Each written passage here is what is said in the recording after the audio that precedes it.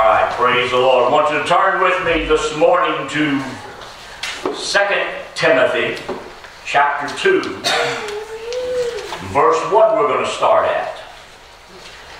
Entitled my message this morning, if you looked at Facebook, sometimes the message is changed and added to and different things, but I'm talking today about the harvest, and that the harvest is plenteous. Amen? Amen. The harvest is not something that we can take lightly. God is looking for laborers for the harvest. Now we'll get to that scripture in a moment. We're going to preach on this one. The Bible says, "Thou therefore, my son, be strong in the grace that is in Christ Jesus. Hallelujah. And the things that thou hast heard among many witnesses, the same commit thou to faithful men." Somebody just underline that in your Bible. Faithful men, who shall be able to teach others also. Thou therefore endure hardness as a good soldier of Jesus Christ. No man that warreth entangle himself with the affairs of this life, that he may please him who hath chosen him to be a soldier. Amen. No man that warreth entangleth himself with the affairs of this life, that he may please him who hath chosen him to be a soldier. Amen. Now here we're told that we are to endure hardness as a good soldier of Jesus Christ. Therefore, my uniform this morning is the reason why I'm wearing the outfit. I want to be a good soldier of Jesus Christ. Amen. Some of you might think, well, I wouldn't wear it at the church. I don't care. You're not going to. It don't fit you in the first place. In the second place, it belongs to me. So, we're talking about being a good soldier of Jesus Christ. And before we're ever going to see a plenteous harvest reap for the Lord, we're going to have to be good soldiers for Jesus Christ. Amen. See, we got to endure hardness. Amen. Some of us quit when we face the first trial that comes our way. We just give up, throw up our hands and say, "Where is God?" I mean, I heard that so many times, it's getting old. God is in the same place He's always been. Amen. He's sitting high, looking low. He's looking for somebody to live a righteous life. He's looking for somebody to stand in the gap and to make up the hedge. He's looking for men and women that will be good soldiers, that will allow themselves to live a disciplined, controlled life. Amen. Amen. See, I know a little bit about being a soldier. Been there, done that. When you're a soldier, when he's talking about you can't entangle yourself with the affairs of this life. That's absolutely true. Yeah. When you get off that bus, wherever you're going to take basic training, everything you had, you got to let go of. Now you belong to the government. Yep. You are U.S. military property. Amen. Amen. You know what GI means? Does anybody in this place know what GI means? It's government issued. Your life, amen, and everything that you have now belongs to them. They don't want you caught up in the affairs of the life you left behind. That's why we've seen many suicides take place, because people got Dear John letters, amen. And they killed themselves because they lost their families. They lost different things. And Jesus doesn't want you to lose your family. He wants you to gain your family. But what He wants you to do is lose your life so that you can gain your life. The Word of God said if anybody tries to save his life, he will lose his life. Glory to God. I know it sounds upside down, but it's right side up. You got to realize God is looking for some people that are going to say, "Hey, I'm willing and able to be a man or woman of God. I'll endure the hardness. I'll take control of my life. I'll discipline myself. Amen. And I'll be that army that God wants in this last hour of time we live." Amen. See what we do, we get caught up in the affairs of life. Yeah. And many want to change God's Word. Well, you know, it doesn't really say this, it says that. No, it says exactly what it says. Yes. Amen. Our problem is we try to fit the Word to ourselves instead of ourselves fitting the Word. Hello, you ain't listening to me today. Amen. I'm telling you the truth. Yeah. We don't want to be that soldier that's going to be there that can endure the hardness of being a child of God. See, the disciples, they knew what hardness was. They were sawn asunder. They were speared to death. Come on, they were beheaded. They were turned upside down and crucified. Yeah. They had all types of horrible deaths. And nobody's going to give their life for something they know is not true. But they walked and they talked with Jesus. They knew that He was resurrected, amen. Amen. They knew that they were going to be part of that resurrection. Hallelujah. That same Spirit that lifted Jesus Christ up from the dead, He raised up, amen. That same Spirit will one day quicken our mortal bodies. Can somebody say hallelujah? Oh, come on, let's preach the Word of God. God is looking for a people that will humble themselves and pray. Hallelujah. Oh, prayer is not easy. Let's don't kid one another. Prayer is not easy. You ever got down to pray, all of a sudden the devil gets trying to confuse you with everything and anything?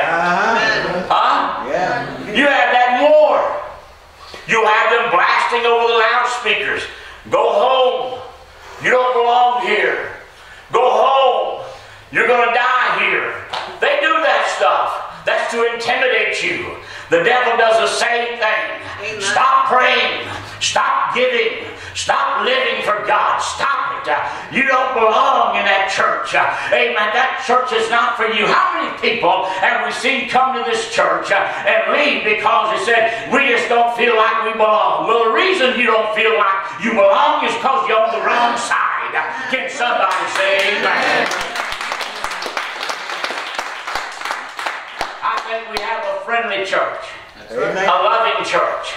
A church that helps the community as well as those that are amongst us. Amen. We have a church, amen, of believers. But we also have a church where we need to get busy in the harvest. We need to get busy in the world. And to do that, we're going to have to endure hardness, folks. We're going to have to take the ridicule. We're going to have to take the persecution. We're going to have to defeat the devil every time he comes in and tries to defeat us. God has given us armor. Armor is not given to people unless they're going to fight in battle. We have a helmet of salvation. We have a breastplate of righteousness. Our loins are girded about with the truth. Our feet are shod with the preparation of the gospel of peace. Above all, we take the shield of faith, wherewith we shall be able to quench all the fiery darts of the wicked. And the sword of the Spirit, which is the word of the living God. Can somebody say amen? Oh, that word is sharper than any two-edged sword. It cuts coming and going. Yeah. And sometimes when it's cutting us, Brother Steve, we don't like that. Yeah. Oh, we don't like that. Amen. He just cut me. Yeah. I get cut up here preaching. Amen. Myself sometimes, I'm getting cut. But I want to preach the truth. If it hits me, oh well, I need to straighten up that situation. I need to get busy being what God has called me to be, and that's a soldier of Jesus Christ. As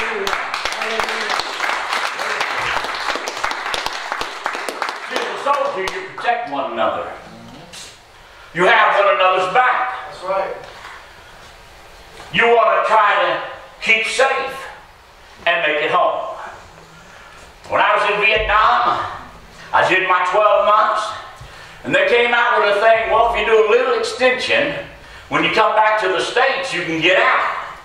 Ain't nobody want to extend in war, but I didn't want to extend in the military either. So I said, I'll do that. I'll take that extra time in Vietnam so I can get out. When I come back to the stateside, I'll have less than 6 months. I can just get out of the Army. I don't want nothing to do with you folks. Amen. I'm done. I'm tired. I'm finished. That's like some of you. Amen. You extended a little bit, but oh, you're trying to get out. And you especially try to get out when it gets hot. Amen. Hallelujah. But I'm going to tell you something. You are over there, and at the last stretch of the way, we had a little saying. It was called short-timer sickness. Oh, yeah, when you got short and you thought you were going to make it, and a lot of guys died right before they came home. Oh, yeah. That bullet that you dodged for all that time hit you right at the moment you're ready to leave. It's a shame. So they started coming. I got one at the house. I should have brought it today. It's called the short-timer stick.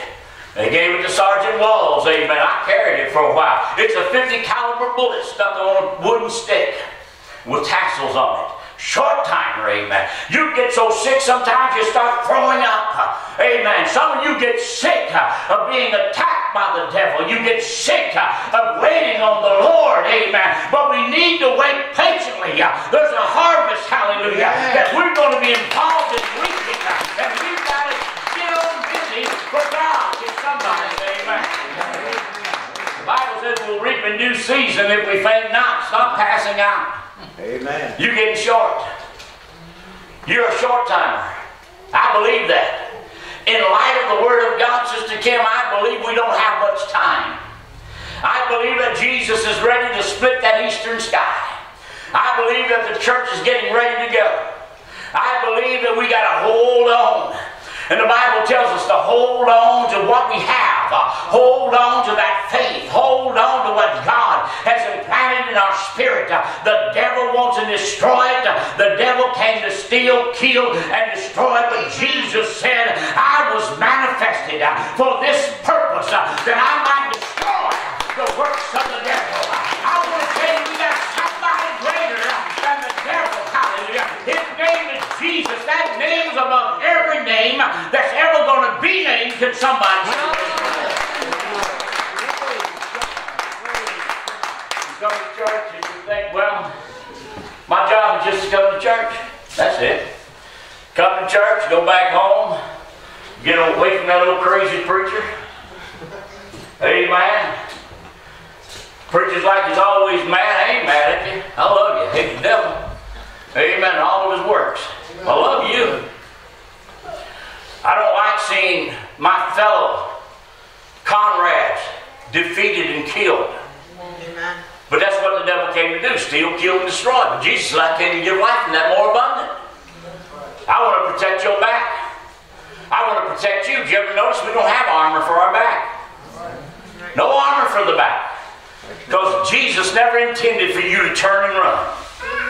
He intended for you to march toward the gates of hell, because the Bible says the gates of hell shall not prevail against the mighty church of the living God. Somebody praise him this morning. Oh, you're bigger than what you think you are, folks. You're greater than what you think you are. You're as great as the one that you represent. That's right. Woo! Ain't nobody wanting to go to war with the U.S. No, they may talk brave, they may talk big, but they know that we are big. Amen. They don't want to go to war with us. And the devil, amen, knows he is a defeated foe. He knows where his eternity is going to be spent, and it's going to be spent in hellfire, and he's trying to take out as many Christians as he can take out. But I got news for him. Jesus said, I've committed them to your hand, Father, and whatsoever I commit to your hand, no one's able to take them out. I'm committing you to the hand of God. I don't believe the devil's going to take you out. I believe you're going to stand up, stand firm in faith, and believe God all the way. Hallelujah. Hallelujah. See, prayer is hard. You get down on your knees and you get tired real easy. Huh? See, when I first got saved, I used to read the Bible. A lot still do.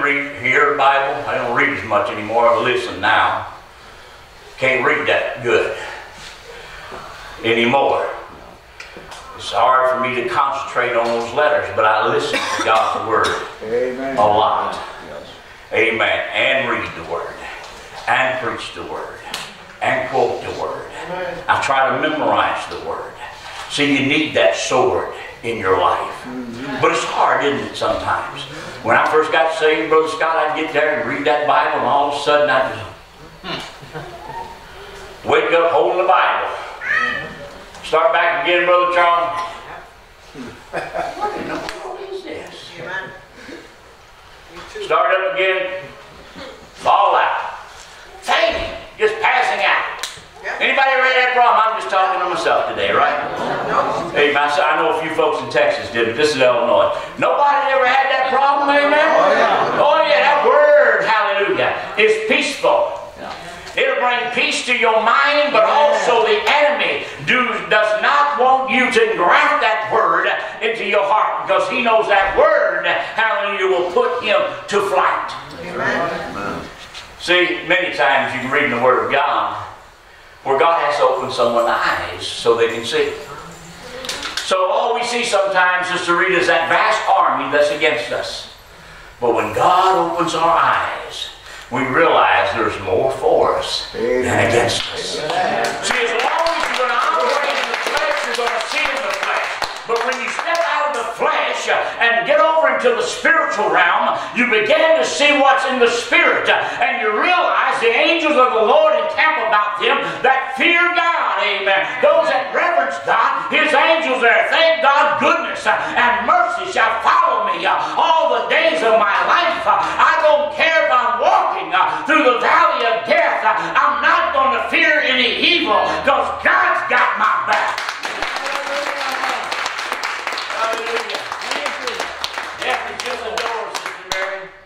We walk into and experience a greater life. Hallelujah.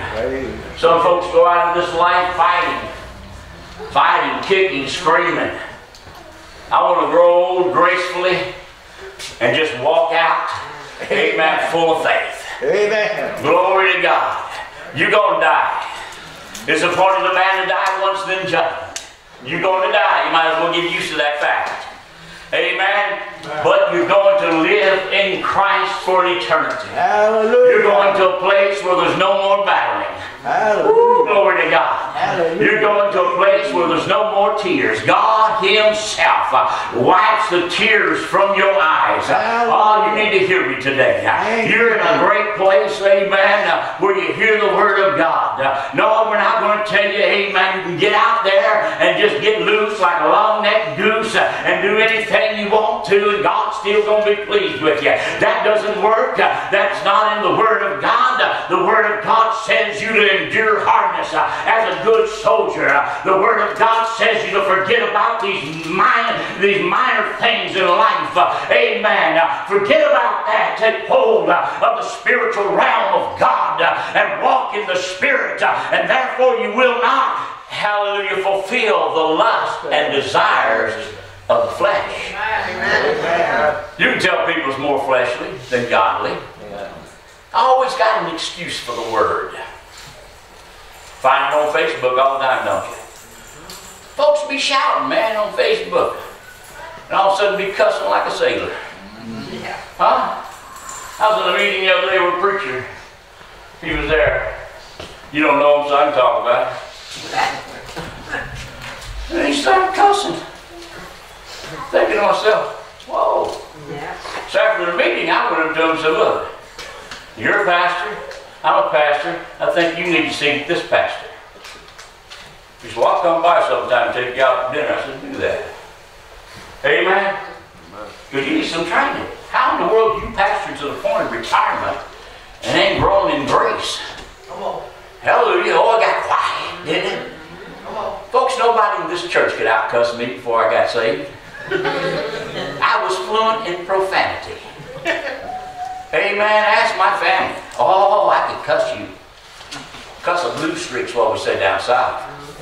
But when I got saved, amen, I realized the Word of God said, don't let that filthy communication proceed out of your mouth. Yeah, right. Yeah. Amen. Amen. You got to talk like somebody that's got someone in your heart, and his name is Jesus.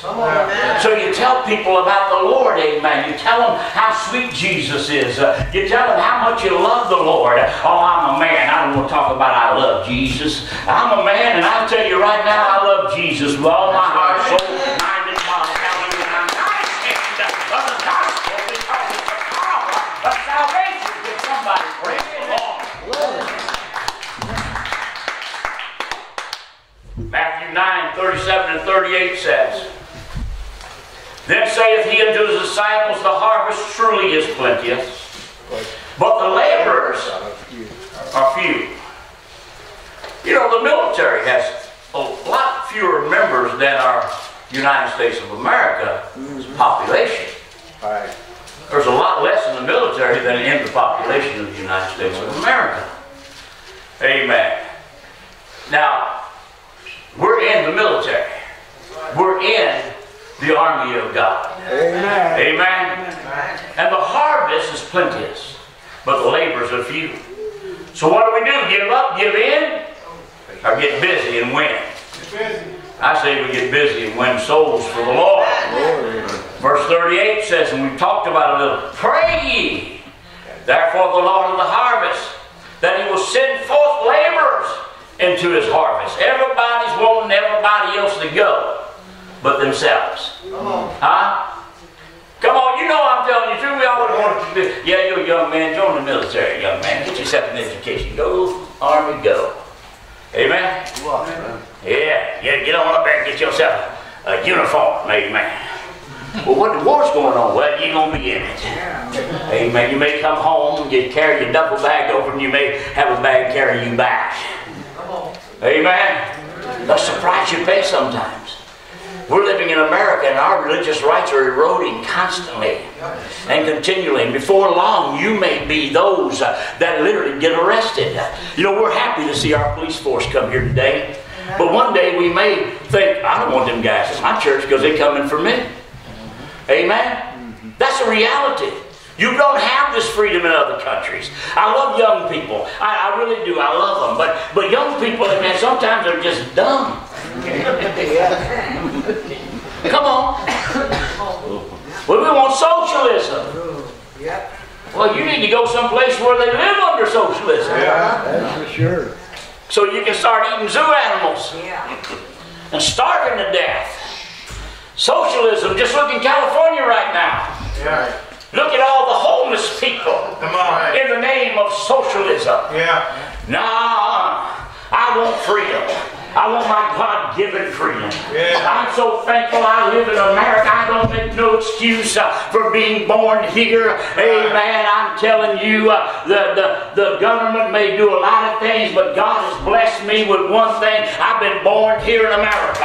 Amen. I love America. I fought for America. But more than that, I've been born into the family of God, and I will fight the good fight of faith and lay hold of eternal life and salvation. I'm going to fight that fight, and I'm going to finish this race. Hallelujah. We see these young people sometimes come into the church the last 2 or 3 weeks and they're gone. They start off with a bang, and then they fizzle out, become a dud. You ever see those duds?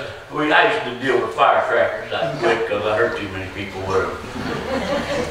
Well, I used to deal with them all. And we buy those firecrackers, light them, man. Get down to the very end, Brother Charles, that's it. Don't be dumb enough to go pick it up because it may still have a little fire. Amen. But most times they didn't. So, Brother Matt, we cracked that bad dude open. Stick a match to it, and when it starts, we'd stomp it.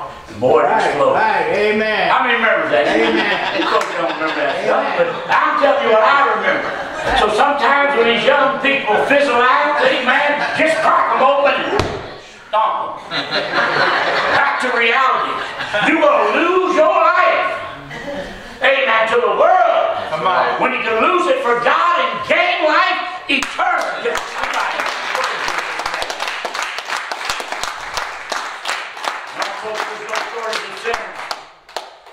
There's a shortage of laborers. Matthew 10, 24 and 25 says, the disciple is not above his master, nor the servant above his Lord. It is enough for the disciple that he be as his master, and the servant as his Lord.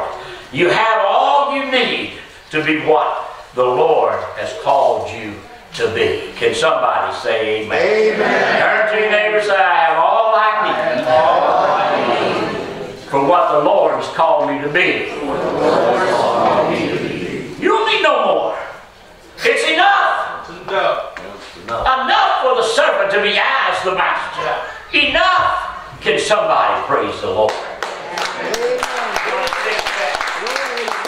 26 says, for what is a man profited if he shall gain the whole world and lose his own soul? Or what shall a man give in exchange for his soul? Amen? Amen.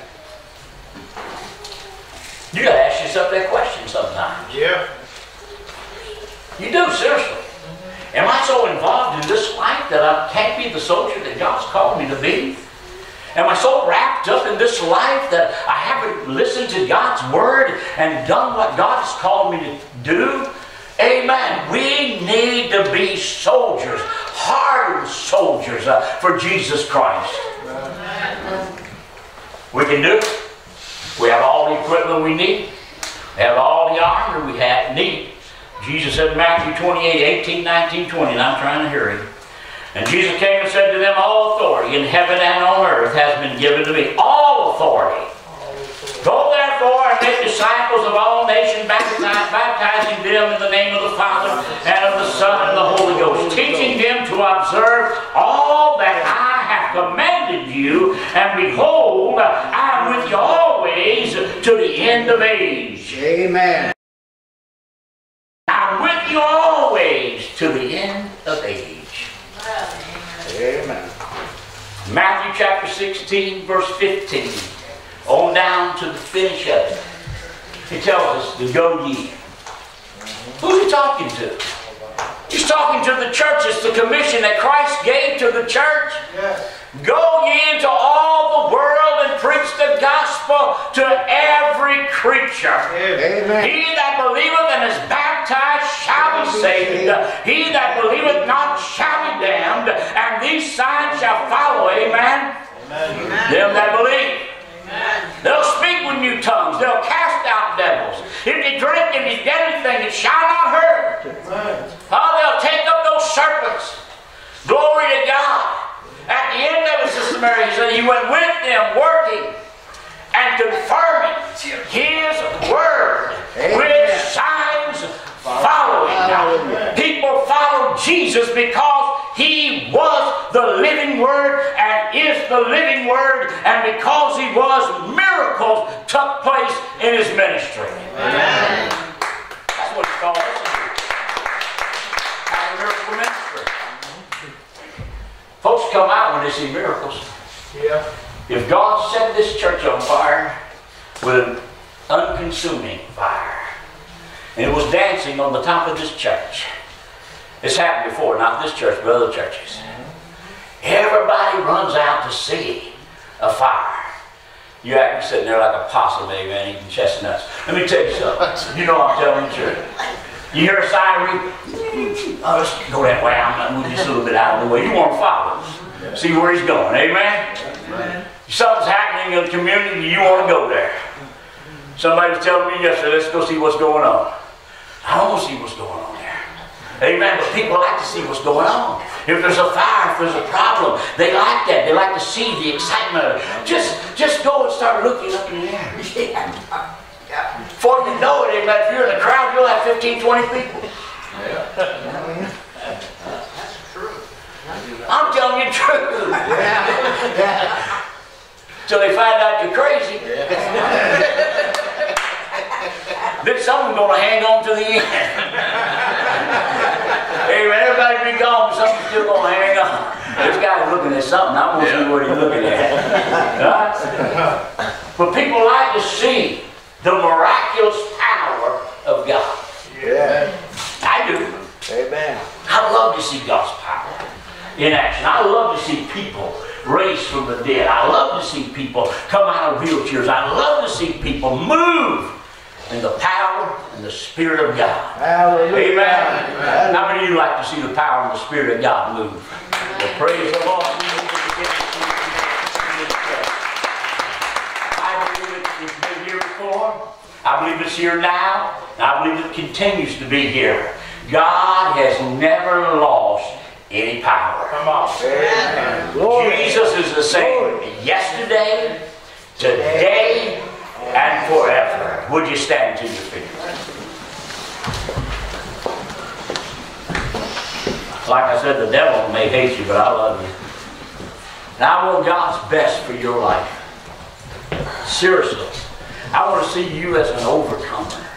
Because He's made you more than conquerors in Christ. So stop that I can't and say I can do all things through Christ, which strengthens me. Amen. Folks, you are not powerless. Jesus said, I've given to you power over all the power of the enemy. That's a lot of power. How much power did Jesus say He had, Brother Scott? All power in heaven and earth is given unto me. Oh, you got an abundance of it. You just got to activate it. I like that what it says in the Word of God. You can do exceedingly, abundantly, above all that you're able to ask or think, according to the power that works within you. We need that dunamis power. Amen. We need that dunamis power to explode everything out of our lives that doesn't look like Jesus. Amen? Amen. We need to get back to fasting. We need to get back to praying. We need to get back to seeking God with all of our heart, soul, mind, and body. Praise the Lord. Hallelujah. I feel God's presence today. If you're here and you don't know Jesus, you need to get to know